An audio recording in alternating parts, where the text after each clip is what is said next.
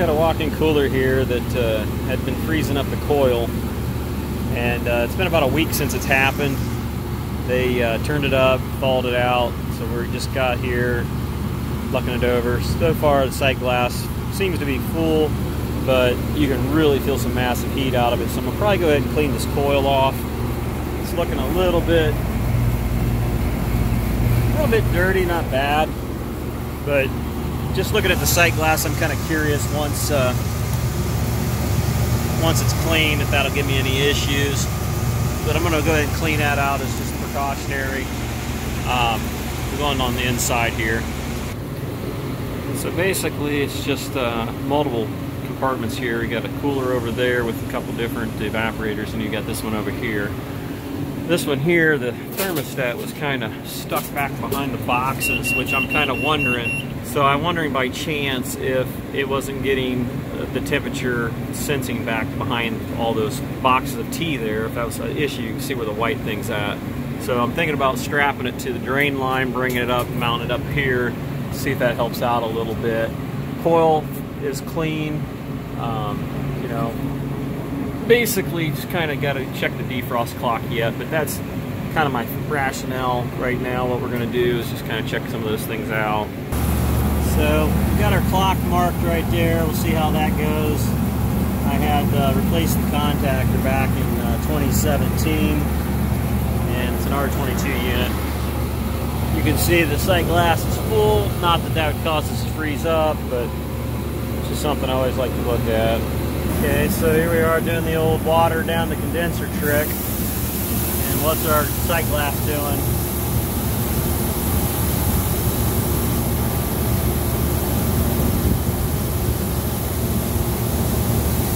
To me, like it's basically flashing off. Now granted, it may be just the head pressure control adjusting, but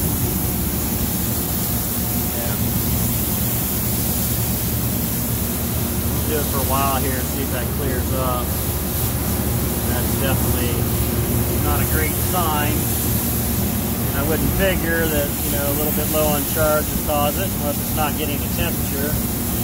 I suppose it could. It's got 4 defrosts, so basically it should be able to melt the ice off. So it's kind of between that and, you know, it's back to that detective work. You know, what all do we got going on here that we know about? We got coil that's a little bit, little dirty, not horrible.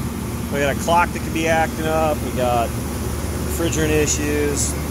You know, multiple different things. So it's just a matter of working our way through it and kind of figuring out which one's the culprit. What I'm seeing there, looks like it's tracking time okay. We got 4 defrosts for 55 minutes apiece, which is usually more than adequate if it's a timed off defrost.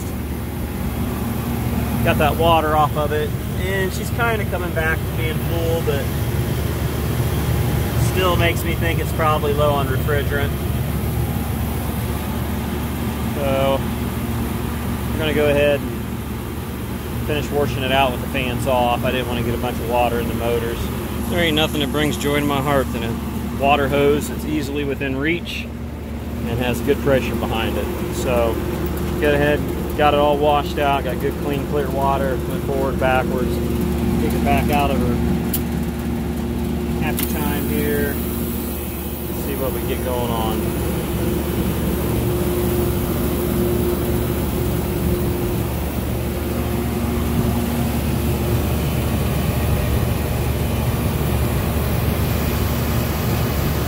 Like it's holding steady there. Might be one of them deals where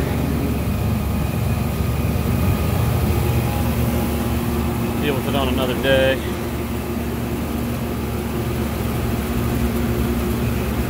If I remember correctly, I looked for a leak last time, didn't find anything. It's so tiny.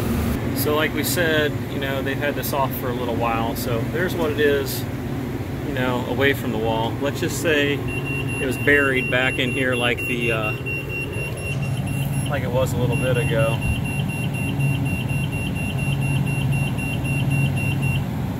Yeah, that's very annoying. Sorry. So it definitely brings it up a couple degrees, about 3, maybe a touch more. So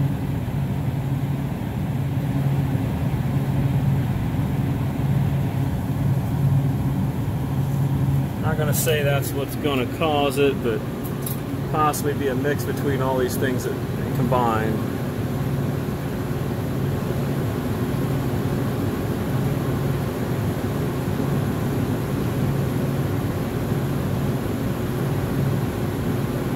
Yeah, that's not working out real well either. It's recirculating back onto it pretty quickly. Thought about mounting it right over there. See what it would be if we put it over here. One thing bad about mounting it on this is it goes right outside, and then you have heat potentially coming through, causing it to short cycle. So about 39 there. May not be all bad. Thing is, it's been like this for a long time, so I doubt that's exactly what is causing it. So about 38 there. Let's see what we get on this.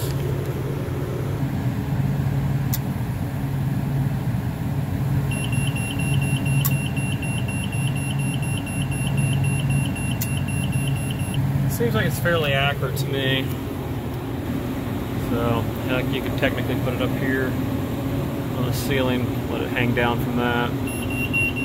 Might be what I end up doing. If you want to mute something like that, you put a little piece of tape over top of the speaker and it mutes it right down. So that'll make it a little nice. Just don't forget to take that thing off. So we have about a 10-degree drop across the coil, which is pretty good. Like I said, you can see the air. Like I said, you can see through the coil pretty easily. There you go. You can see through the coil pretty good right there. Same thing with right there. You can see through it. So, yeah. And everything for the most part seems like it's working fairly well. Went ahead and remounted that bulb up here. Got it so that the stem's at the top, so the refrigerant's all at the bottom of the bulb.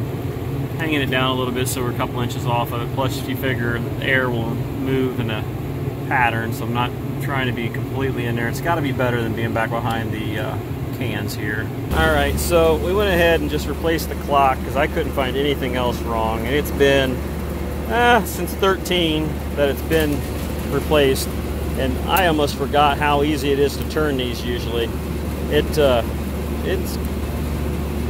mean, right there is kind of, and it finally goes, compared to this one here where easily, boom, and it turns right over. So we're gonna go ahead and change the clock. My feeling is it's holding temperature. If it wasn't defrosting, it'd be about the only way you could do it. And I spoke with the other guy that was out here, and it's been almost 2 weeks or better since he was here. So if it was just a thermostat, it should have melted it off if the defrost clock was working right. So it's going to be kind of a mixture of a educated guess, unfortunately. I mean, back to Blue's Clues here, man. Just figuring out what are we missing, what are we not seeing, and then asking the manager as many questions as possible, which, like I said, she kind of told me exactly how thick it was, which was about a ½ inch.